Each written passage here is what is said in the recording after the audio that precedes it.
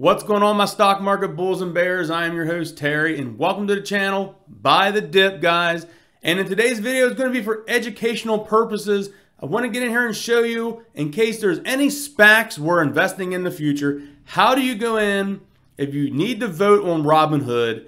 How do you get in? If you don't get that email to vote on your SPAC when they go to the SPAC merger, this is how you do it, guys. I'm going to show you how to get to this information. So first thing you're going to do, top right hand corner, you're going to click account.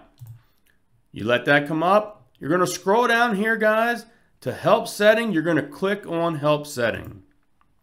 All right, your screen should look like this. You're going to scroll down here, and on the right, you're going to see investing. You're going to click here at the bottom, view all.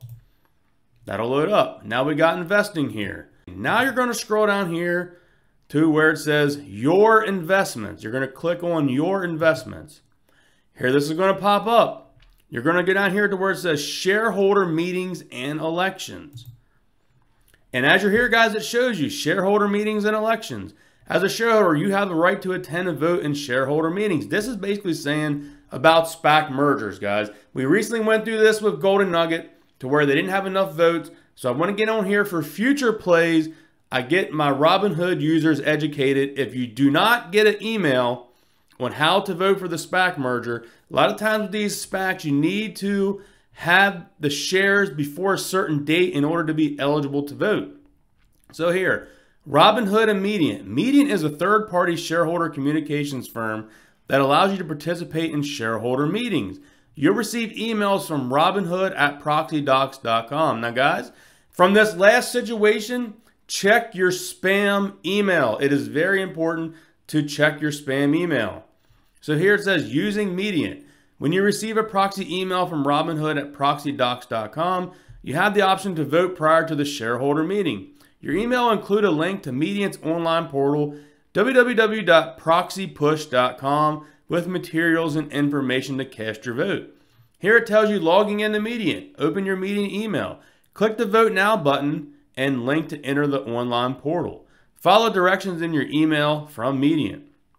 So here, if you would like to attend a shareholder meeting, if you would like to attend a meeting physically or virtually for a security of your own, you can do so by reaching out to support@robinhood.com. So guys, if you're having trouble and you can't get anything and you're investing into a SPAC and you're hearing there's a vote coming up, email support@robinhood.com, guys.